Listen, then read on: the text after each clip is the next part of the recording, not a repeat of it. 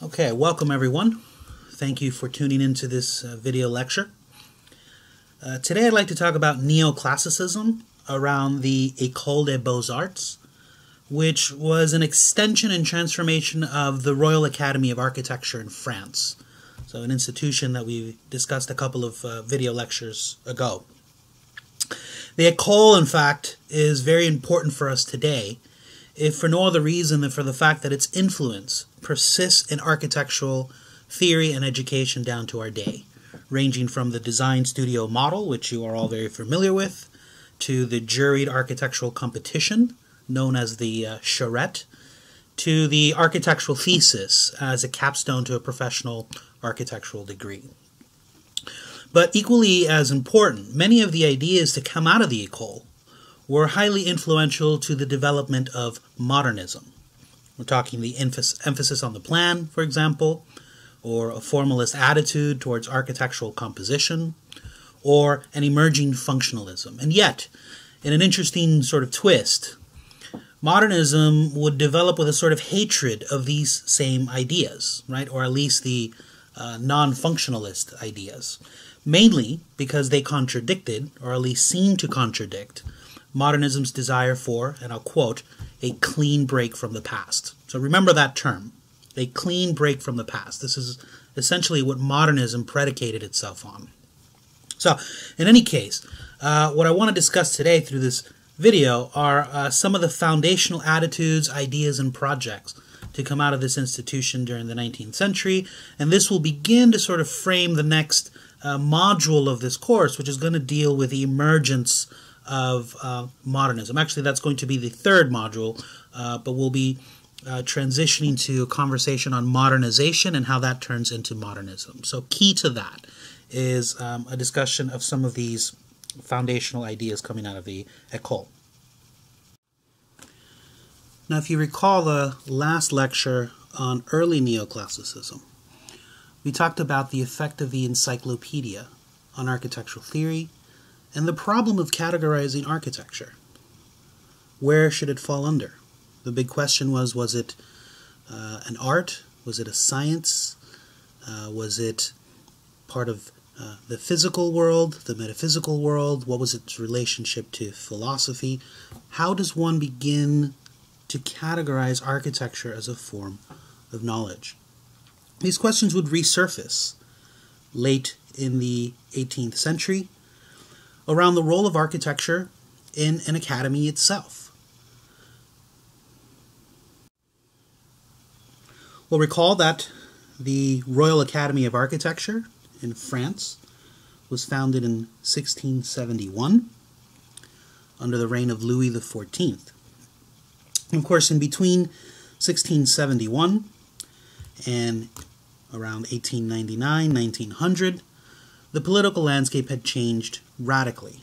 There were revolutions, the way that knowledge was distributed was vastly different, advances in science and advances in technology, advances in mathematics, the relativity of culture.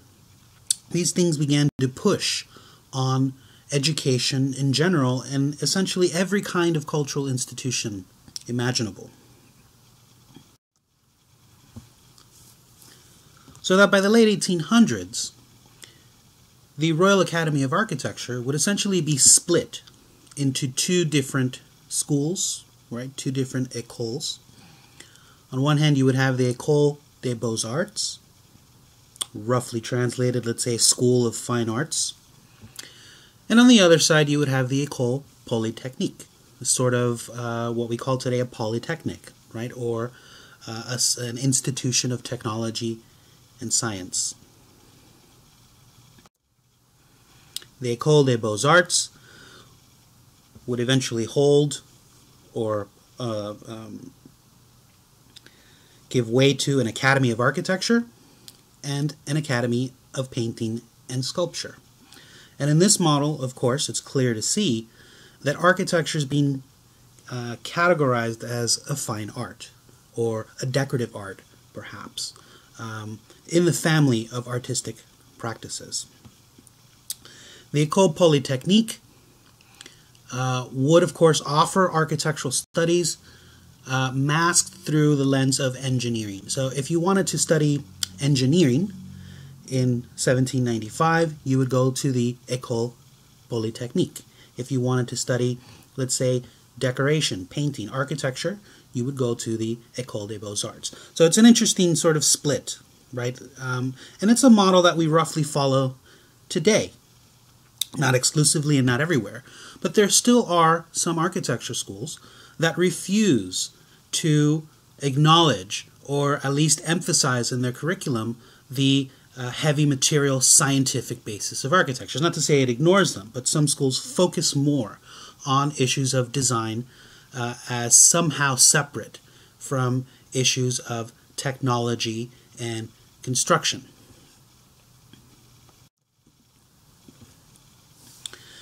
And so you have two ways then essentially to categorize architecture and two kinds of architectural education that you might get.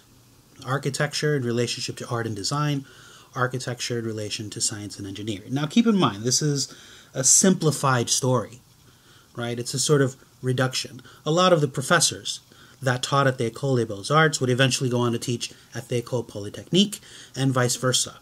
So that this imaginary split between architecture as an art and architecture as a science never really holds weight. And in fact, that's part of the problem, right? I mean, we'll remind everyone that the problem brought up with the encyclopedia has not been resolved. The moment you want to say that architecture is a pure art, you have to confront its scientific implications and vice versa. So that really to split architecture from these two realms in an absolute way is sort of spinning your wheels, right? So that in mind, I want to talk about some of the proto-functionalist ideas to come out of the École des Beaux-Arts and to come out of the École Polytechnique.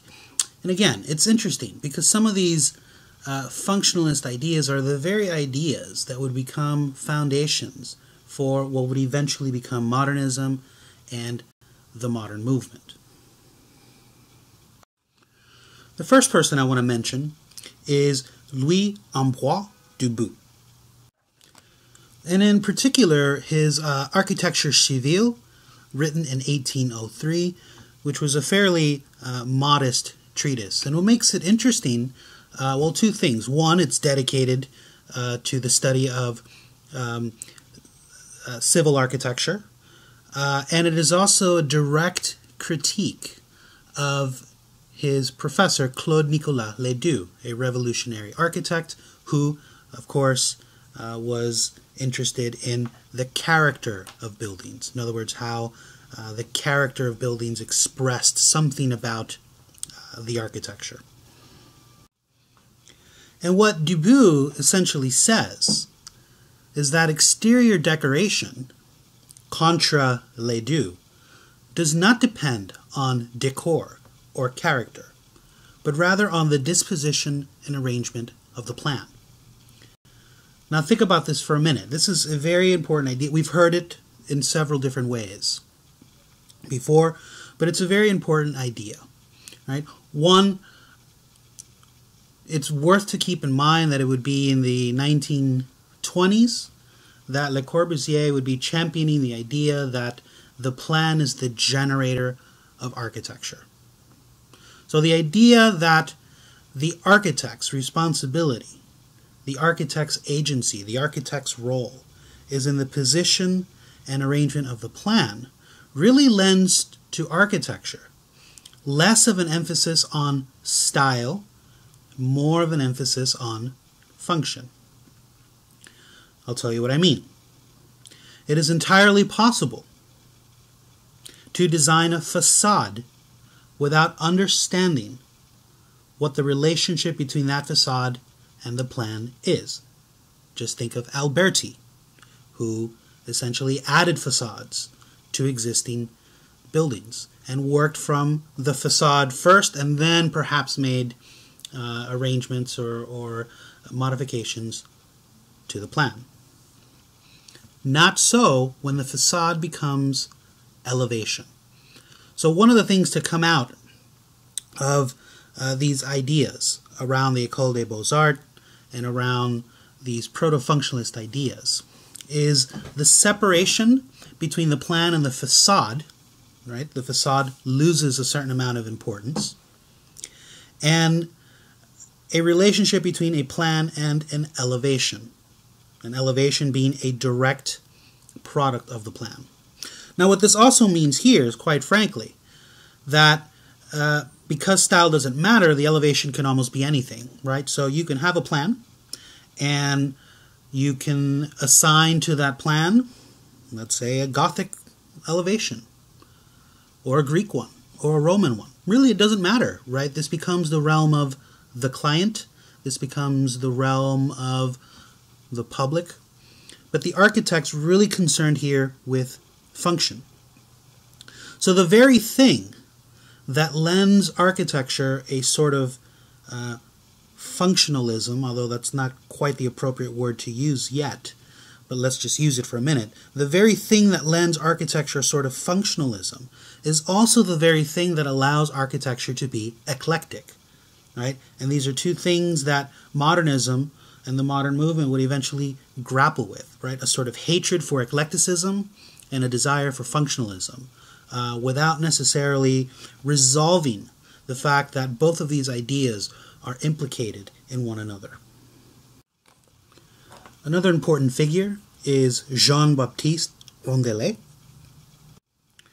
And one of the things Rondelet did that was significant was to establish a comprehensive theory of materials through the rigorous study of works of civil engineering. So the use of iron in bridges and other sort of public structures. And these are some of the drawings to come out of his treatise. So you see here, it's a very different character from, say, Des Godets or Leroy, right? One going to Rome and sort of measuring the proportions of buildings, the other doing the same in Greece. Now, this is a study of architecture in its construction, how loads are transferred, how connections are made, the relationship perhaps of surface to structure, but it's clearly not about orders, it's not about proportion. This is about the pure science and technology and construction of architecture. So a change in the sort of character and tone of some of these treatises and some of these guidebooks or workbooks or theoretical works, whatever we want to call them at this point.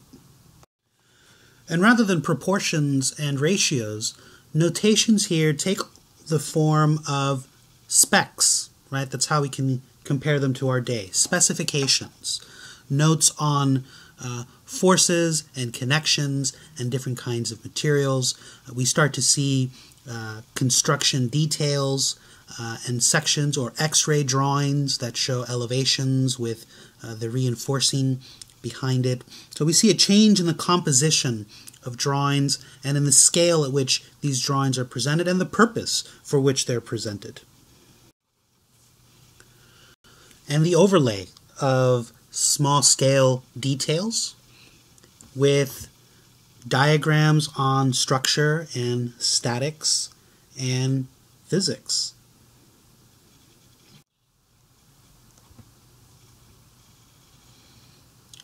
Studies of masonry and perhaps the proper way of laying bricks and reinforcing masonry. So again, I want to re-emphasize a different set of drawings or drawings done with a very different purpose from what previous treatises and theoretical works have done. So essentially, what Rondelet did was to establish a comprehensive theory of materials. And in 1817, nobody had done this quite the way that he did. He was the first to systematically study the use of iron. And he did this by examining bridges in detail. So, and think about this for a minute. The idea that works of civil engineering can be brought into the realm of architecture was a pretty amazing thing. if you understand architecture as a fine art, then it is perhaps a product of higher learning, it's a product of institutions, it has a sort of metaphysical or history in metaphysics. It would be very difficult to, in that model of thought, relate architecture to these civil structures or these brute works of engineering. So to bring in bridges, works of ingenuity and new materials and in engineering into the realm of architecture was already quite a disruption to the received canon of architecture from the classics. He also developed a new method for calculating building costs. Now you can see this, or in a sense read this, as part of an emphasis on function and efficiency. Quite simply, if a building costs too much, it is in excess of its very value in terms of its material and use. And he was one of the first, if not the first, to use the newly introduced metric system, which was approved in 1795 in France. Now think about this for a minute. Now why would we make the point of the metric system? Well, if architecture had roots in the human body, then its entire system of measurement was predicated on that relationship. We use a similar measuring system in the United States. You know, we have the foot, for example.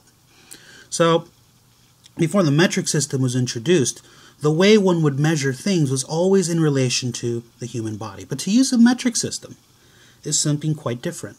Now, buildings and other things are measured not in relation to the human body, but in relation to an abstract Cartesian coordinate system or an abstract field of numbers.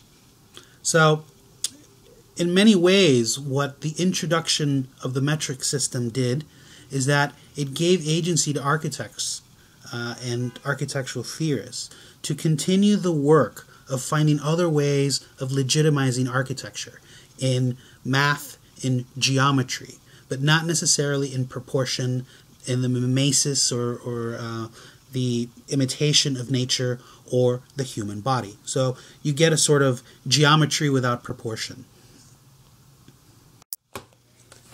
And it was this geometry without proportion that in many ways would impact the career and work of Jean-Nicolas Louis Durand, one of the most important architectural theorists of the 19th century, and certainly one of the most influential architects and theorists for what would become the evolution of modern architecture in its quest for scientific rationality.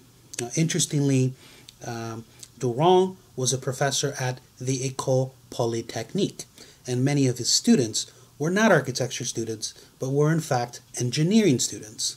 Now, of course, the very fact that he had to teach architecture to engineering students certainly influenced what would eventually become one of the most important set of theories to emerge out of the 19th century.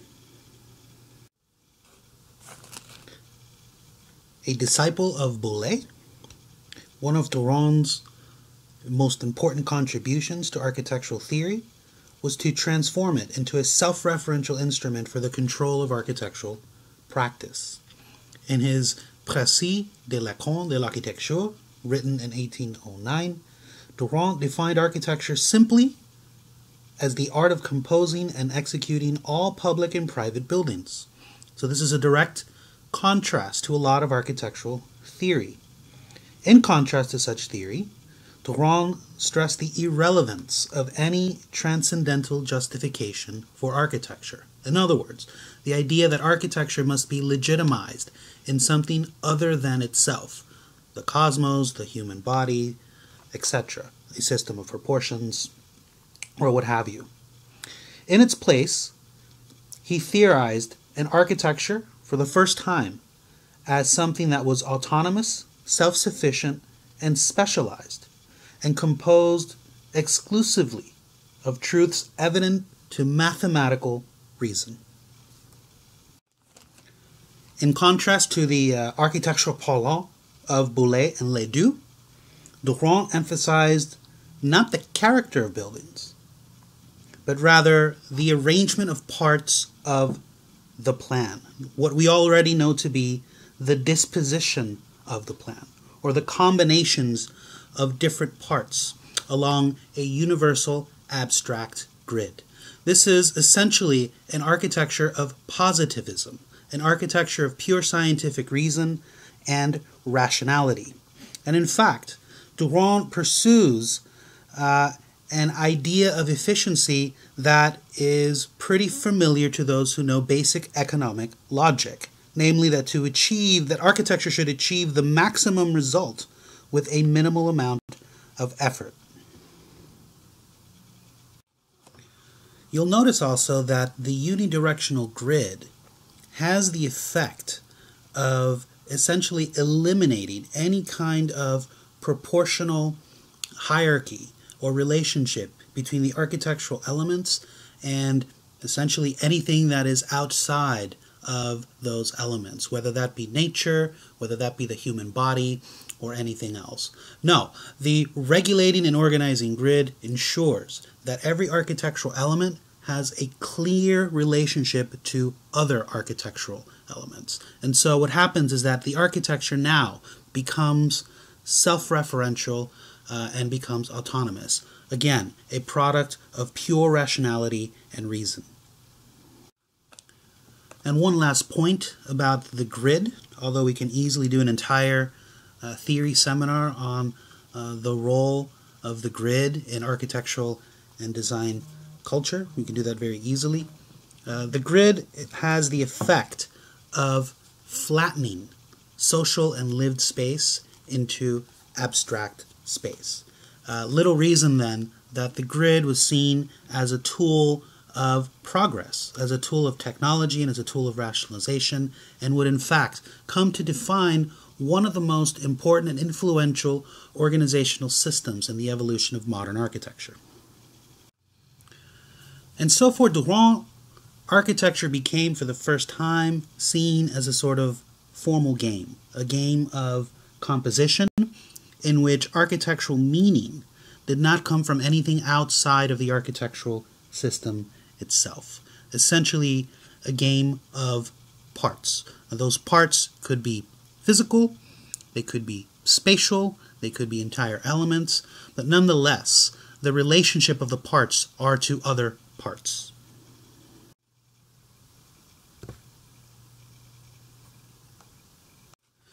Through his study of existing architecture, Durand essentially tried to transform history into a kind of science, and as such would view history as something that is progressive and something that would hold a series of fixed principles, precepts for human conduct or solutions to problems of the architectural discipline.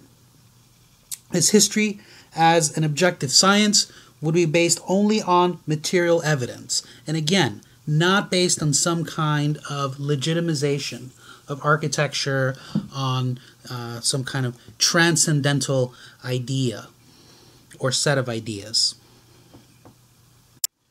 So, to sum up Durand, and keep in mind these ideas are very important for the evolution of modern architecture, or at least would become very important in the evolution of modern architecture.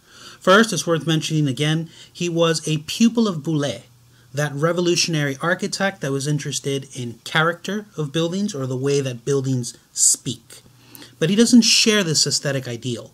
For Durand, architecture has nothing to do with character. It had to do with the disposition of parts of the plan and composition, an exercise of pure rationality and reason, science and math.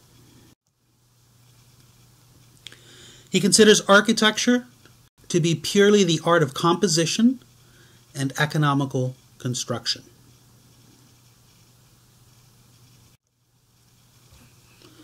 As such, for Durand, there is no transcendental justification for architecture. That is to say, architecture is not a metaphor or a metaphorical image of the cosmos. Architecture relates purely and simply to architecture itself, its own parts. Similarly, nature is not a model for architecture. In other words, for Thoreau, there can be no relation between the body and the column. Any such relationship is really a myth and not based on science and reason. He finds no beauty in proportion, the argument being that the subjective eye cannot apprehend objective proportions in lived space. Now remember, we mentioned that the grid is the thing that does what? It abstracts lived space. It turns lived space into an abstract field of number and measurement. So, for Thoreau, anything having to do with proportion, scale, dimension, composition has to do with these things in abstract space. It is the grid and abstract space through which these things can be comprehended. And, of course, they can be comprehended not subjectively, but through the mind, through the faculty of reason. He finds no meaning in drawings. In other words, drawings are simply the means by which to solve architectural problems. Read working drawings. Now compare this to, for example, Alberti, who argues that architectural drawings, or the diagram, contains this thing called concinitas, which is the very stuff that nature itself is made of, and therefore architecture resides in the drawing itself. For Thoreau, no such thing exists. Drawings are simply instruments. They are the things that architects use to solve the problem of architecture, really, which is the problem of composition, and the means by which architecture is understood and constructed. But there's no inherent meaning in the drawings themselves outside of their function and outside of their use. Architecture is purely the product of mathematical reasoning toward pure efficiency. In other words, this is the economic logic that he uses. Architecture should attain maximum result by combining minimum effort and maximum economy. And ultimately, architecture is the combination of parts and the disposition of the plan.